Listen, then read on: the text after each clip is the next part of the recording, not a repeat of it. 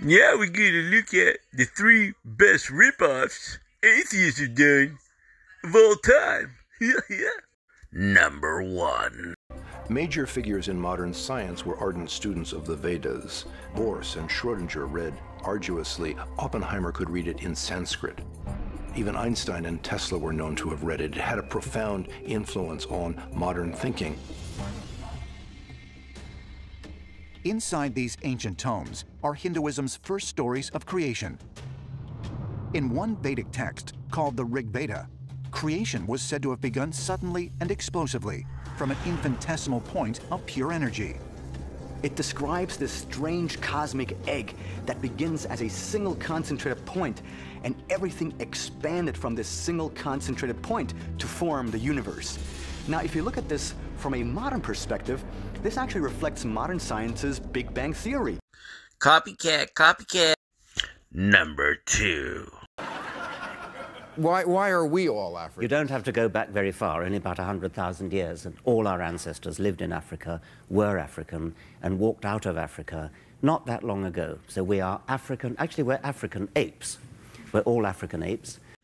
There is a story of the origin of man in the Sumerian texts of a prime ape, Chewbacca, Bigfoot, savage, hairy wild man look-alike, who is responsible for creating the human race, and his name is Enkidu.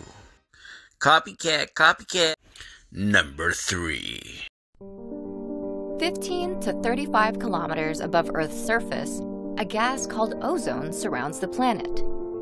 The ozone layer acts as a barrier between Earth and ultraviolet radiation from the sun. The stratosphere contains the ozone layer.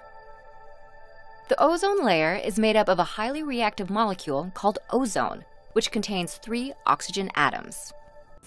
Ancient cosmology across the board believed that the sky was this dome over the earth. They say it was a crystallized firmament, solid water, ice. As we all know, ice is H2O, hydrogen, and oxygen. If you remember what they said about the ozone layer, it has oxygen molecules or atoms. Copycat, copycat. In the ancient world, they spoke of the Great Flood, Noah's flood, according to the Hebrews.